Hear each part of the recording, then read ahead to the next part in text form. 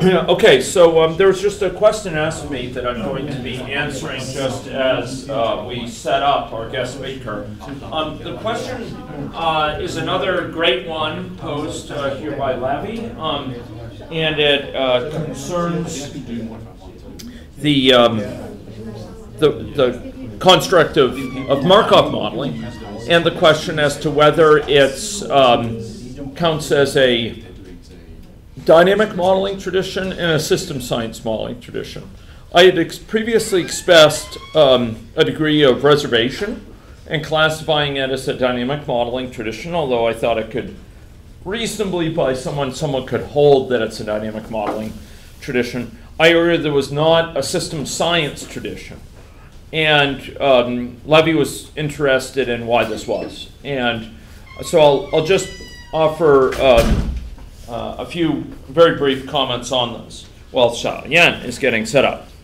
So my perspective is following. With respect to a dynamic, whether it's a dynamic modeling tradition, well, it does represent the state of the system, and that state in a Markov chain or Markov model, as traditionally used, there's a state of the system, and there's an evolution of the state of that system over time as defined by a transition matrix, which is a constant transition matrix. So if we have a state of the system, x, and we could say that's the state at time t, and if we want to get the state at time t plus 1, we multiply it times the transition matrix, A, and we get A times X. We take the matrix multiplication times the vector, and we get out a new state, which is the state at time X plus 1. Time T plus 1. And by successively iterating, we can get the state at time T plus 2, time T plus 3. It's, by successfully multiplying times A. This is something which you could argue is dynamic because at any one time we have state and the state changes over time. What's not to love about that? And you can be excused for thinking that. The reason I say I lack conviction it's dynamic is more that with dynamic modeling in general, most dynamic modeling traditions, in order to understand the behavior of that system at a later time, say time t plus, time t sub n, not t sub 1, t sub 2, but t sub n, we need to actually simulate along the way. We need to simulate time t, the state at time t, and to say time t plus 1, time t plus 2, and so on all the way up to time t plus n. There's no shortcut. We simulate all along the way to get the state at time t sub n. Much as with, for those who are computer scientists, much as to know if a program is going to halt, we can't really know that for sure. All we can do is run it for a certain amount of time and see if it does definitely halt by a certain time. But the point is, with dynamic modeling traditions, generally we have this feature that you need to simulate it to know the state of the system. And this is not true for Markov modeling, because we could simply take, if we want to know its state at time n, we can simply take a to the n times its state at time 1 or time 0, and we'll get what state it's in at time n. So we don't have to actually simulate it along the way. So that's one consideration. It's a mathematical consideration, and I have real questions about whether it disqualifies it. I think maybe I'm just being overly picky. But then there's the question of why isn't it a system science tradition? Why did I hold that, while it's arguable it's dynamic modeling, I don't view it as a system science tradition? Well, the answer is system science is almost by definition the science of the whole. It's the science of systems where the whole is greater than the sum of the parts. And with respect to dynamic modeling, these are systems where if we consider, and we can define this in many ways, but they're almost invariably nonlinear, where if we apply it to a variable x, this is not a very good marker, We apply it to a variable x, and let's suppose x is a vector, say a vector of SEIR. And we consider applying the system to that vector. Maybe it's stepping it one step forward. This is going to be, cannot simply be reduced to the sum of the response of the system to each component of the vector in isolation. So if this is, for example, SEIR, so it's a function applied to SEIR, so a certain number of susceptibles, certain number of exposed, a certain number of infectives, and a certain number of recoverables. That's not different, that's not the same as F applied to just S and then 0 for all of the others, plus F applied to 0 and then E for the next, E alone, and then 0, 0. And then similarly for, gosh, this is horrible. So here E, and plus F applied to 0, 0, I, 0, and F applied to some 0, 0, 0, R, there. It's quite different. So if we have a system that's a system science tradition, it's within the system science tradition. Nonlinearity is the typical feature of it, and this prevents us from just saying the pieces are the whole. When we have a system that's linear, we're going to have an equivalence here. These two are equal. We can take, to figure out how the system responds to something, we can take that something apart into pieces, how the system responds to each of those pieces, and sum them together to understand how it responds to the whole thing. We do this in engineering all the time. We take signals apart into pieces. We take the fast Fourier transform, for example, of a system, and we decompose a signal into a sum. We say this signal over time is just the sum of this signal of one frequency plus, times a certain coefficient plus another frequency times another coefficient, etc. Now we figure out how it responds to each of those frequencies, and we sum up those responses to get the response to the whole wave. That's what we do in a linear system. In a nonlinear system, this is not going to be true. Case in point, for your case of a infectious disease model. Why doesn't this work for an infectious disease model?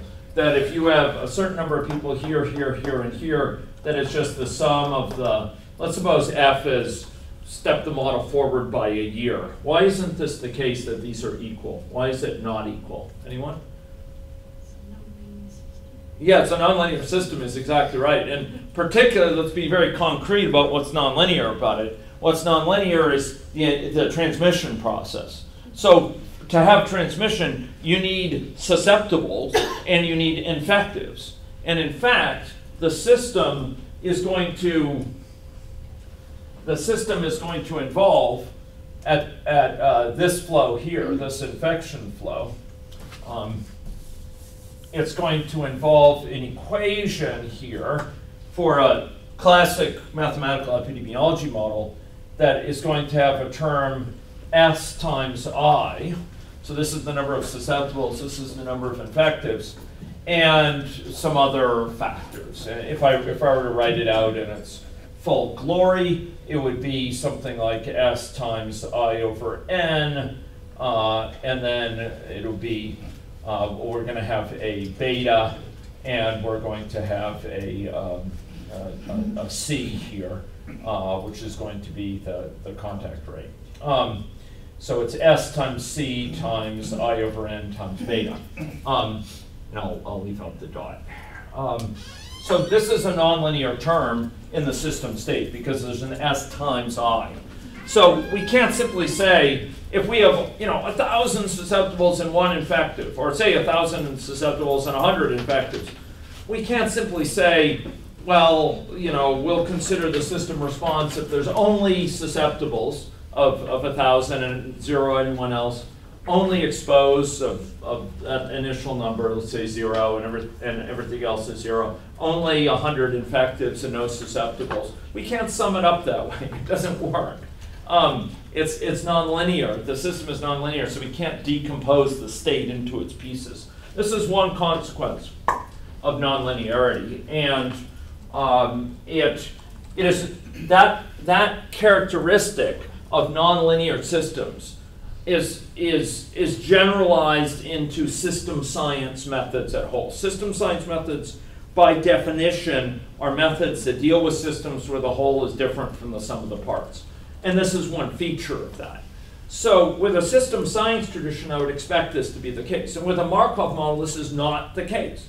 With a Markov model, if you consider, we have by its design, if we have a given state of the system, x, at a given time, if we consider the state of the system at time t as x sub t, and we want to get the state of the system at time x sub t plus 1, this is just A, the transition matrix, times its state at x sub t. This is a matrix operation, matrix multiplication, that by definition is a linear operation. This is a linear algebra that defines this.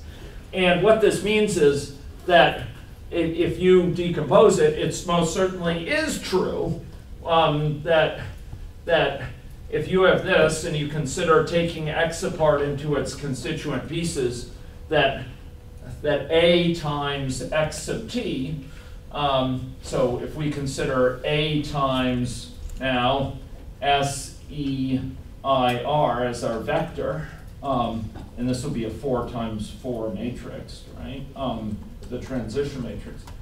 This actually is equal to, it's precisely the same as A times, S000 plus A times, vector, a column vector here like that, plus A times this guy here, plus A times this guy here.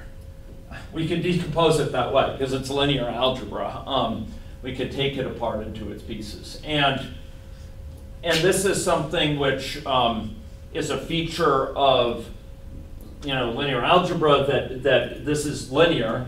And with a Markov model, it can be defined in a linear algebraic sense in exactly this way. And so it is a system that I don't believe qualifies for system science designation, because the whole is not different than the sum of the parts. The whole is the sum of the parts here. Its behavior over time is purely delineated in a linear fashion. We can analyze it in a linear way, and one consequence of that is we don't have to simulate it over time to know its response at time t sub n, and we don't have to, and we can take apart a given input and analyze how it responds to each of those pieces to figure out how it responds to the whole. So in short, Markov modeling I view as arguably a dynamic modeling tradition, in the sense that at any one time you have a state and it evolves over time. It is not what I would view as a system science tradition, because the whole is not different than the sum of the parts. Okay, so that's an answer to the Laffey question. Is that helpful? A lot? Okay, very good. Any other questions before we have our guest lecture here? I don't know if Shayem is hoping there'll be more questions.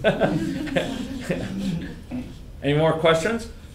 Okay, well now, you had a question? Sure, Laffey, please. So in general, like we have dynamic model as the big umbrella, and under that we'll look into nonlinear and linear system then, because then from nonlinear I can look at system dynamic, agent-based, and then linear I will look at Markov model. So is that a correct way to view it? Yeah, that's a fair way to do it. Now, again, I don't want to privilege my view here. I don't want to prejudice you for just my viewpoint.